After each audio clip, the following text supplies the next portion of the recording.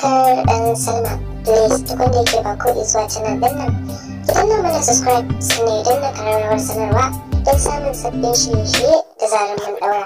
Da sunan Allah mai rahama mai jin ƙai. Littafin Kurkuku Zango na Biyu kashi na 27. Daular Alhaji Musa Wadata. Wato haɗaɗɗiyar daular arziki ce, katafaren villa ne wanda idan ka zura kafarka a cikinsa, tamkar ka bar Najeriya ka shiga Dubai ne. Aljannar duniya ce 'yar ubansu. Akalla security din da ke tsaron kaftaccen gate din shiga cikin gidan sun kai su 15. Wasu zabga-zabgan gara da masu kiran sadaukan yaki. Babu wasa akan fuskokin su.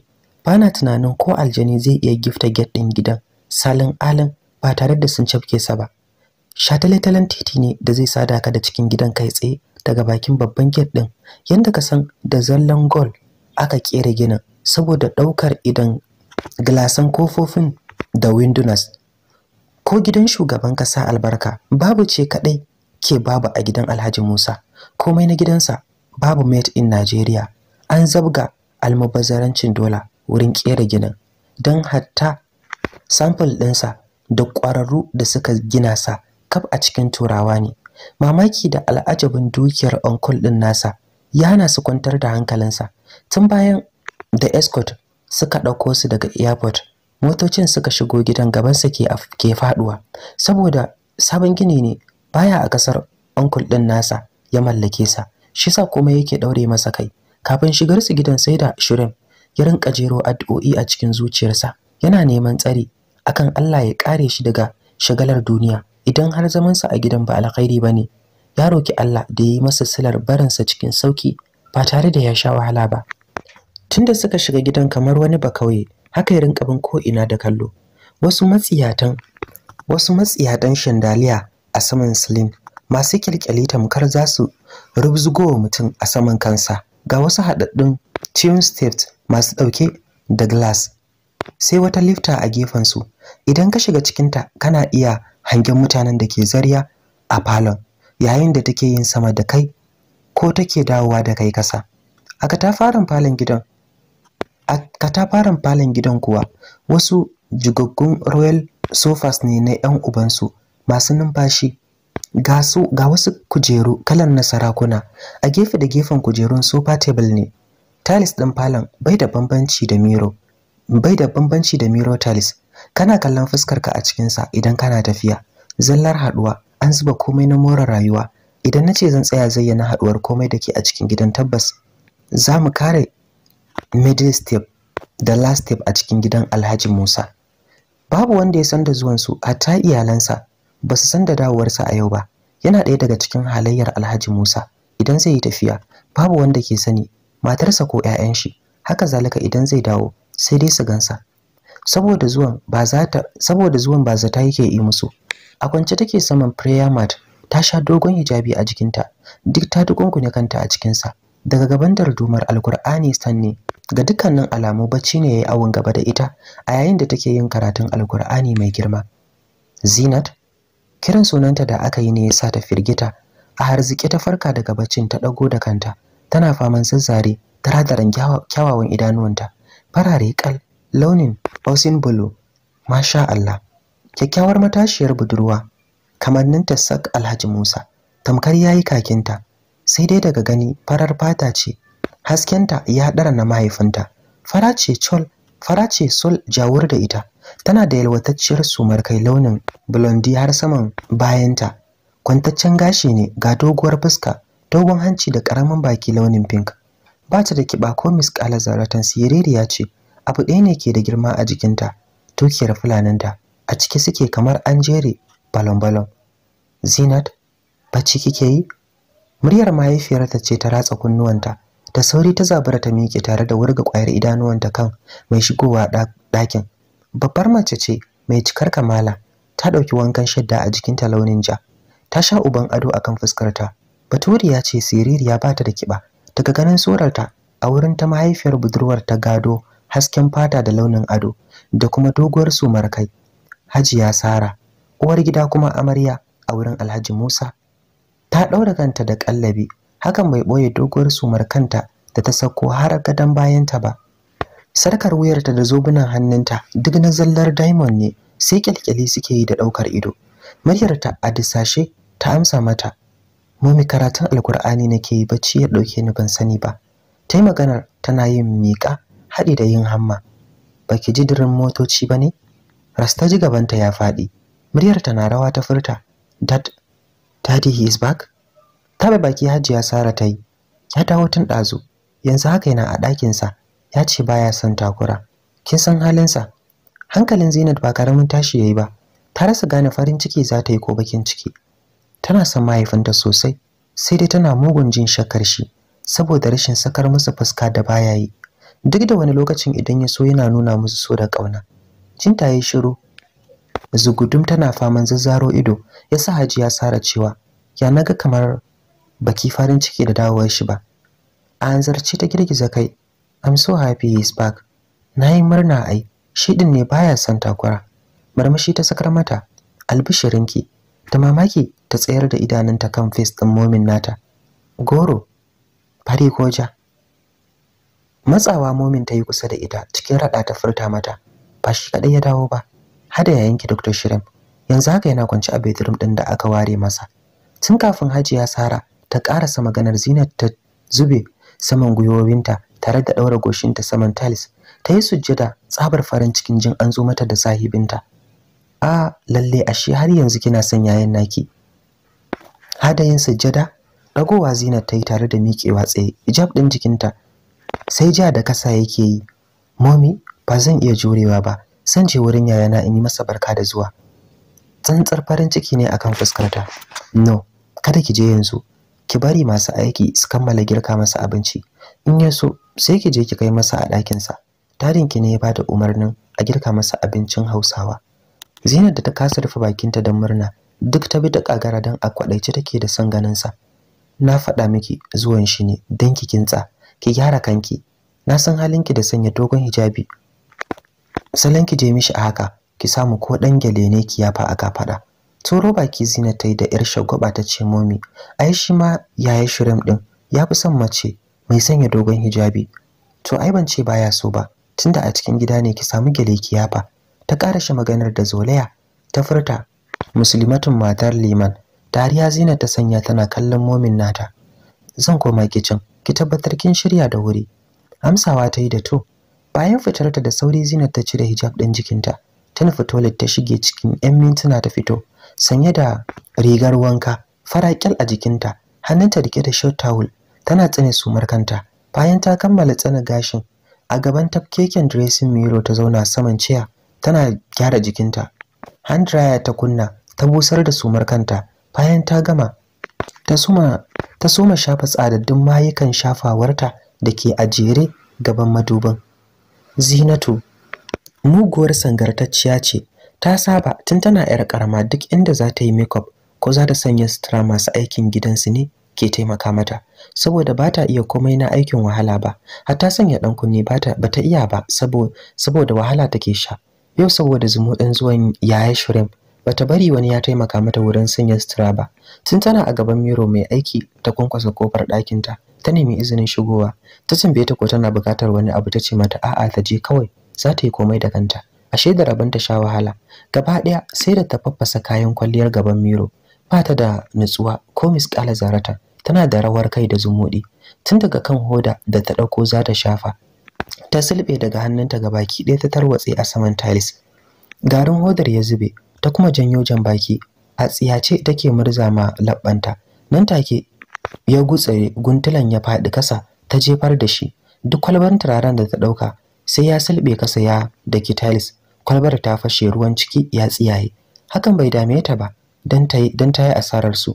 Bayan ta kammala yin shafe-shafenta, bata bi ta kan kayan da ta fafasa ba. Tsallake su ta yi ta nufi tafkekiyar glass wardrobe ɗinta. Daga wajen glass ɗin kana iya ganin jerin sitirar sanyawarta a shake tamkar a company. A baya shadda a tamfale shi materials English way Pakistan, gajeren kayan baccinta komai fa an zuba mata su. Shalelen Dadi Musa. Da hannu ta zuke glass wardrobe ɗin, ta ƙura ido, tana tunanin sitirar da za ta sanya don ta burge yayanta Shirim. Idanuwanta ne suka sauka akan haɗaɗɗiyar atamfa. Yatsun hannunta na kyarma ta cakkota. Tana kiciniyar ciro atamfar, aiko gaba ɗaya jerin kayan da ke a cikin tsakiya suka zazzago saman tiles din. Ko a jikinta sai da ta barar da kayan wardrobe din wurin neman sutura ɗaya kacal da za ta sanya a jikinta. Ga abu a fili ta ɗauka ta sa shine ba za ta iya ba. Ta fi so sai ta haukata komai na ɗakin tukunna, a ƙarshe ta bar masu aiki da wahalar gyara mata su. Tamkar za ta fashe da kuka. Ruwan ido ya hana ta ɗaukar kayan da za ta sanya don ta burge yayinta. Assalamu alaikum. Muryar ɗaya daga cikin masu aikin gidan ce, babbar mace wanda suke kira da Tani. Da sauri Zinat ta juyo tana kallon ta. Yauwa Tani, shigo ki ciki ki taimaka min. Na rasa wasu kaya za su dace da ni. Ina so ne na burge yayi shirin. Baki a sake Tani take bin ɗakin da kallo. San ba ta yi mamakin ganin yadda Zinatu ta faffasa kayan kwalliyarta da turarrukanta ba. Halinta ne yin barna kamar bera. A ba Zinat. Dubi yadda kika zazzago da ninkakkun kayan cikin wardrobe ɗin ki kasa. Sannan kin bi kayan kwalliyarki da kwalaban turare duk kin faffasa su. Why please? Har falarai na turo don ta taimaka miki ki shirya a tsanake. Amma sai kika ce mata ta tafi. Zaki da kanki. Yanzu kin kyauta abin da kika yi? Cikin kwantar da murya take yi mata magana. Zumbura mata baki Zinat ta yi. Ni fa bana son fada. Idan ma na fasa su ai dadi zai canza min wasu. Kuma ai ba da gangan nayi ba ko? Girgiza kai Tani ta yi, haɗi da sakin murmushin takaici. Oh, saboda kin san dadin ki zai siya miki wasu, shi sa kika faffasa su? Ki baki damu da asarar dukiyar da za a yi ba kenan? Bubbuga kafafu Zinat ta yi, fuskar ta a turbine ta ce, ni ki daina yi min fada. Na ce miki ba laifi na bane, kuma insha Allahu zan gyara. Please ki taimaka min in gyara komai, kada mummy ta zo ta gaban shirya ba. Gyada kai Tani ta yi. Ai dole kam in taya ki gyarawa, idan ba haka ba hada ni za ta shafa. Karasa shiga ɗakin Tani ta yi cikin kankanin lokaci. Ta ɗauko baka ta tattara kayan kwalliyar da Zinatu ta faffasa ta zubar a trash na nan ɗakin. Ta koma bakin wardrobe ɗin ta so ninke mata kayan da ta zubar a kasa. Ta jera mata su a cikin wardrobe. Duk tana a tsaye ta rike kugu tana kallon Tani. Wani haɗaɗɗen cutlass ta ɗauko mata red color. An yi masa adon flower yellow. Zinat, wannan zai yi miki kyau sosai. Red and yellow. Kalar fara ce sannan kuma kyakkyawa irin ki. Washe fararen hakoranta ta yi, jiki na rawa, ta sanya hannu ta karɓi kayan da Tani ta miƙo mata. Sai da Tani ta taimaka mata wurin ɗaura zani da ɗaura ɗan kwali don bata iya ba. Masha Allah, list ɗin yayi bala'in yi mata kyau. Bari na ɗauko miki takalman da zaki sanya. Tani ta yi maganar tare da nufar wurin takalmanta na ɗakin, inda jeran takalmar Zinatu suke na gayu masu tsini da flat. Ta ɗauko mata yellow kalar H ɗinta. Ta dawo ta ajiye mata su a gabanta. Ta koma ta ɗauko akwatin sarkokinta. Ta ɗauko mata sarkar diamond da ɗan kunne. Bayan ta kammala sanya mata su, sai da ta gyara mata makeup ɗin fuskarta. Ita kanta Tani, kyawun Zinatu ya tafi da imaninta. Ina ga wanda aka yi domin shi. Kin yi kyau sosai shalelan Dadi Musa. Mu je kitchen ɗin in shirya miki dina ɗinsa sai ki kai mishi. Ta amsa mata da to. Da kyar take yin tafiya da takalminta mai tsini da ke kafarta. Ba wai don bata saba sanya takalmi mai tsini ba, sai don rashin nutsuwarta. Bedroom ɗinta a second floor yake. Ka'ida ne idan za ta sauko downstairs sai dai ta hawo lifter, saboda a gurinta wahala ne ta kabe ni. A tare da Tani suka hawo lifter ɗin ta sauko da su down. Da kwarkwasa take yin tafiya, tana taka tiles, sautin na bada kwas kai tsaye kitchen suka nufo. Tun daga cikin katafaren falon gidan kana iya hangen masu aikin da ke safa da marwa a cikin kitchen. A tsakiyar falon ta dakata da yin tafiya. Tani ta ce bari na ɗauko miki kayan abincin. Ta karasa maganar tare da juyawa ta nufi kitchen. Ba da jimawa ba ta fito, hannunta rike da wooden tray faffaɗan gaske. Daga samansa wasu haɗaɗɗun wama ne da plus da sauran kayan abinci. Anya kuwa Zinatu zaki iya rike tray ɗin nan? Na ji da nauyi, ko dai in raka ki ɗakin nashi. Girgiza mata kai ta yi, a'a zan iya, ki bani kawai. Mika mata tray ɗin ta yi. Tani ta yi. Ta rirrike shi da hannu bibbiyu tana tafiya tana rangwada. Tani da ke a tsaye ta kurawa bayanta ido. Ita ta san da kyar za ta iya kai shi ɗakin ba tare da ta barar da shi ba. Ɗakin da aka ware ma Dr. Shirim a gidan bai da bambanci da na sarki saboda lumtsuntsun furnitures da ke a cikinsa. Sam ta manta ba ta tambaye ta ne a wani room ya sauka ba. Sai faman ga idanuwanta take yi a kokarinta na ta gano masaukinsa. cikin sa'a ta hango ɗaya daga cikin ɗakunan da ke a rufe. Kofarsa ta buɗe, hakan na nufin anan aka saukar da shi. A lokacin yana a kwance saman katafaren gadon ɗakin, ya cire jallabiyar jikinsa, ya ne fari, ya zame Arab turban ɗin kansa, kwantacciyar sumar kansa, baka wuluk, ya sanya singlet ta bi shape ɗin ƙirjinsa. Bacci ne ya ɗauke sa, gefensa wayarsa ce ajiye, yana cikin kallon hotunan abar ƙaunarsa. Bacci yayi awon gaba da shi. Yaya shirim ɗina? Muryar Zinatu ce ke kwala masa kira, tun kafin ta ƙarasa bedroom ɗin. Yaya shirim, I'm coming. Kasancewar tana da zaƙin murya mai tsiwa, har cikin kunnuwansa yake jin muryarta. Yaya shirim, firgigit ya farka daga baccin, haɗi da miƙewa zaune. Labbansa na ambaton sunan Allah, idanuwar shi har sun canza launi saboda bacci. Ɗakin ya bi da kallo a kokarinsa ne ya gano ta inda za ta bullo. Sautin takun tafiyar ta ne ya ja hankalinsa ga kallon kofar ɗakin. Da kyar take tafiya, sai faman zabga murmushi take yi akan fuskarta. Tunda ta shigo ɗakin, ta tsayar da blue eyes ɗinta akan fuskarsa. Da karfi ta furta, "Hofina?" Kamar a mafarki Shirim ke kallon Zinatu, kamar yau ya fara ganin ta sam ya kasa motsawa daga zaunen da yake a saman gadon. Ganin yadda take yin tafiya babu nutsuwa, ya sa shi yin saurin furta, "Bari na zo na taimaka miki." Maimakon ta dakata da yin tafiyar, tunda ya ce zai taimaka mata, sai ma ta ƙara saurin tafiyar da take yi. A hanzarce Dr. Shirim ya haura kafafuwan shi ya sauko daga saman gadonsa. Sai dai kafin yayi saurin zuwa gare ta cikin rashin sa'a, takalmin kafarta ya sarkace. Aiko gabaki daya ta saki tray din hannunta, ya kife a saman tiles. Kayan abincin ciki duk suka tarwatse. Nan take zanin da aka daura mata ya wartsake zame kasa, daga ita sai dan pant ɗinta. Rinta ido Dr. Shirim yayi. Ba arziki ya dakata da yin tafiyar. Jikinta sai kirma yake yi, kunya duk ta ishe ta. Muryar tana rawa da soma magana. Wayyo Allah na, I'm sorry yayi Shirim. Wallahi duk zumuɗin ganin ka ne ban sanya akai zanin ya warware ba. Gashi na zubda maka kayan abincin. Tai magana tana faman yarfa hannayenta, kunyar duniya ta ishe shi. Yayi Shirim, bari in koma yayi ta ne ta gyara min daurin zanin. Yanzu zan dawo maka da wani abincin tunda wannan ya bare. Saboda tsabar rodo, anan ta bar masa zanin da kallabinta da ya warware, da takalminta, da gudu ta juya ta fice daga ɗakin. A hankali Dr. Shirim ya bude idanuwansa, yana kallon barnar da Zinatu ta yi masa. Rashin nutsuwar yarinyar ba karamin burge sa yake yi ba, saboda yana samun nishadi sosai. Tsabar shiririta ita da tace za ta je a gyara mata zani, ta tafi ta bar zanin a kasa. Yaushe rabon da yayi dariya irin ta yau har ya manta. Hada dafe cikin sa. Tunda Zinatu ta bar ɗakin bata ƙara dawowa ba, saboda kunya gare ta, kamar ba jinsin turai ba. Tani ce ta zo ɗakin ta bashi hakuri game da barnar da Zinatu ta yi masa. Yace mata ba komai, ai yarinya ce, yana yi mata uzuri. Bayan Tani ta kwashi kayan da ta barar masa, ta koma kitchen ta canzo masa wani abincin, ta dawo ta kawo masa. Kafin Tani ta bar ɗakin, sai da ta tattara kayan Zinatu da ta bar masa, zaninta da ɗan kwalinta da takalmin duka ta kwashe, ta fice da su. Dr. Shirim ya so ta dawo su yi fira, sai dai ya san abu ne mai wuya ta bari su ƙara haɗuwa yau, sai dai zuwa gobe idan kunyar ta sake ta. A can ko ɗaya ɓangaren sa Angel, karfe 7 na safe agogon San Anthony ta buga. A daidai lokacin sojojin sun zo duba marasa lafiyansu daga headquarter. Mutum uku ne, Commander Major tare da Captain, sun zo cikin shigarsu ta kake. A office ɗin Dr. Laura Davis suka fara zama domin tattaunawa. A ɓangaren Angel tana kudindine cikin bargo ta sha baccinta, sai mutsu-mutsu take duk ta ya mutsa bedsheet ɗin. Ga dukkanin alamu mafarki take yi. A firgice ta farka haɗi da yakice bargon, ta wurgar da shi gefe ɗaya. Hannayenta biyu saman fuskarta, cikin shekar murya take ambaton sunan Danish.